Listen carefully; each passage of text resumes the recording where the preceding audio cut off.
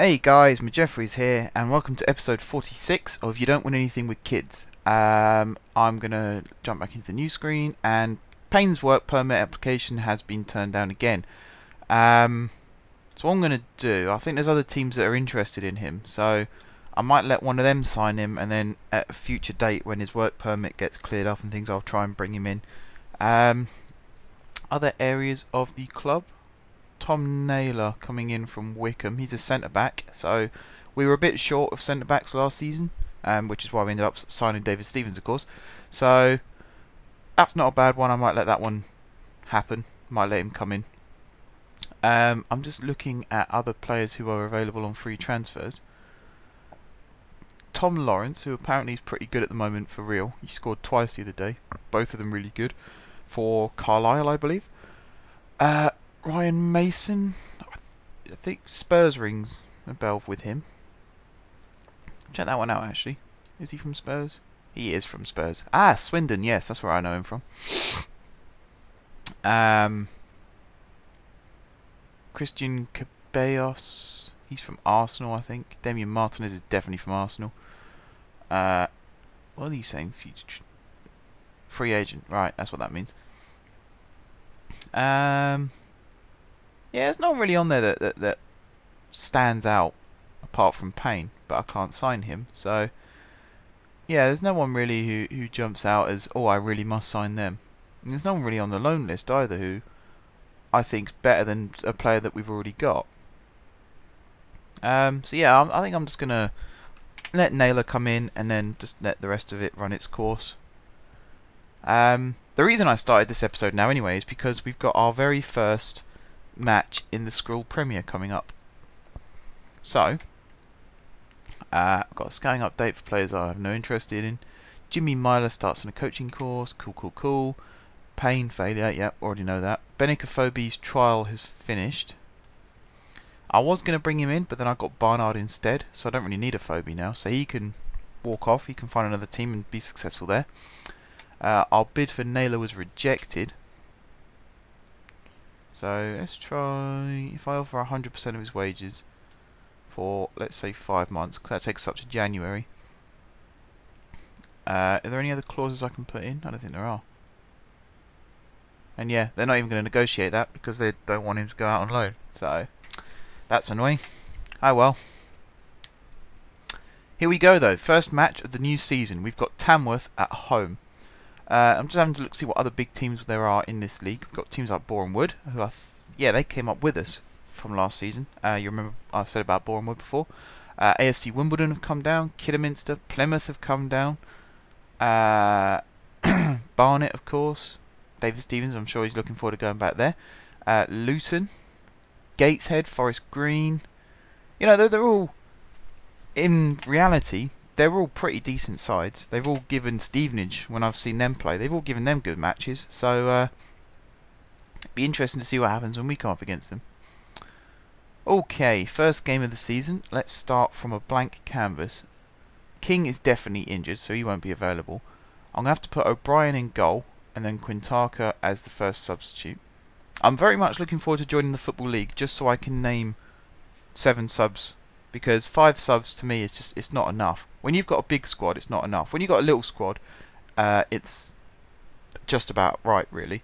So I suppose for these circumstances, you don't tend to have big squads in these leagues, so it's perfect. But for me, it's a bit frustrating. Where was it? Stevens on the right. Cartwright on the left. It's good to see their squad numbers coming in now as well. Delamond, right centre mid. Should I do Ip Dip Do or should I just randomly choose one? I think McGregor.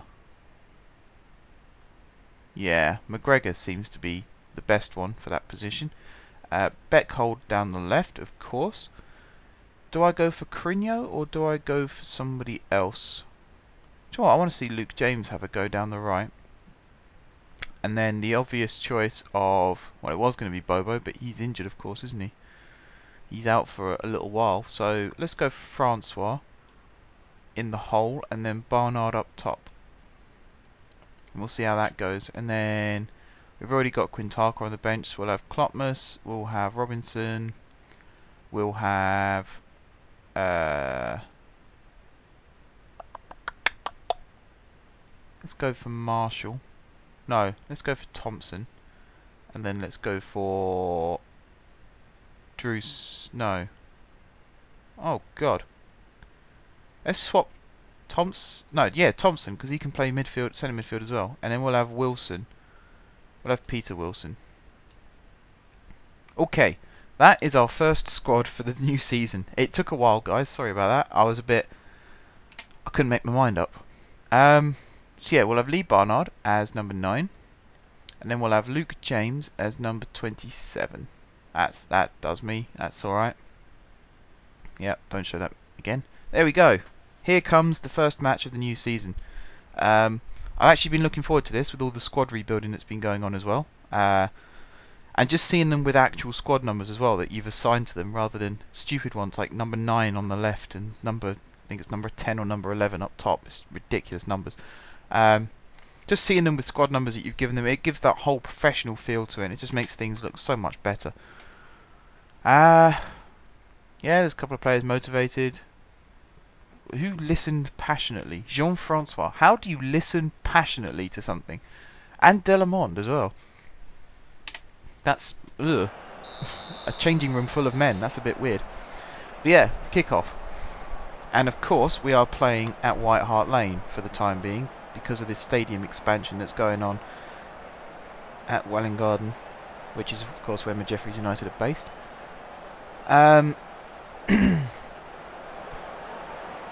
Just waiting for something exciting to happen now, really. I'm resisting the urge to rant again about how much I hate the system of why do I have to ground share at White Hart Lane? Why couldn't I ground share at Stevenage? Because, you know, they're 5 minutes up the road. Why do I have to go all the way down into North London just to find a stadium that this game thinks is big enough to support my team? When, in reality, I'm only going to have an attendance of about 5,000, so it's always going to be unrealistic. And I hate unrealism on this game. I know I've sort of crossed the threshold a couple of times in this series, but not to the point where I'm playing in a 40,000 capacity stadium when I'm only in the non-league still. Half time and it's still 0-0. We didn't really see anything happen in that match at all so far, did we? Let's hope the second half's a bit more exciting and we see a little more than just the kick-off. We need to get at them. I don't think we've attacked enough.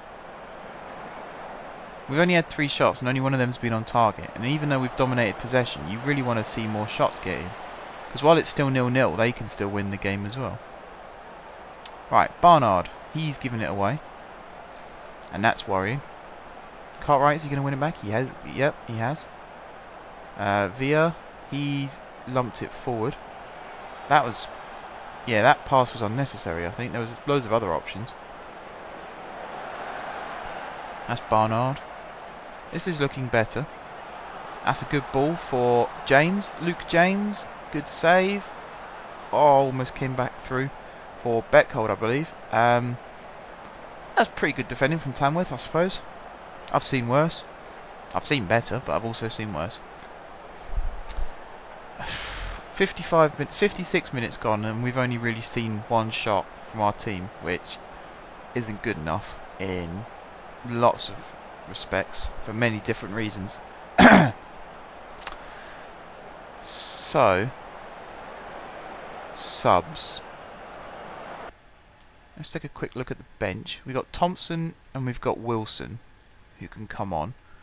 McGregor is not having the best game, so I might bring Thompson on for him.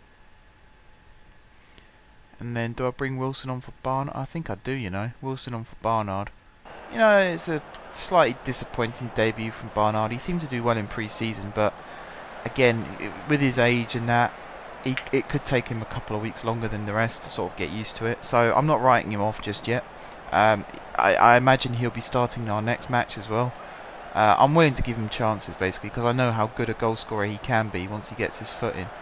So, yeah, he'll have another chance. That's an interesting ball from Thompson, but he has picked out James. James should cross it here. He has, and it came to Francois, and there's a melee, and it hasn't gone in. I don't know how that didn't go in. There was about 3 of them standing over it. Any of them could have shot through that gap, but oh well. Villa's picked up a bit of a knock, but he doesn't... In fact, he's the most... well, is he the most fit, or is he the fittest of our defenders? So, that's not a problem. Cartwright's looking a bit shaky out there. Cartwright's looking very shaky out there, but we are basically at the end of the match now, so I might as well let this one run out. A 0-0 draw, even if it's the first game of the season, is disappointing. You expect more, really. I'm not going to dawdle on this one. I'm just going to go straight back into the news screen. Yeah, oh, I'll stop it here, I suppose. So yeah, hopefully the next match we'll do better, and we'll pick up results, and we'll try and get our first win in this league under our belts. So in the meantime, guys, thank you very much for watching. If you haven't subscribed to my channel, be sure to click the subscribe button above, below, left, right, wherever it be today. If you have subscribed to my channel, then thank you very much, guys, for your continued support. And until next time, I will see you soon.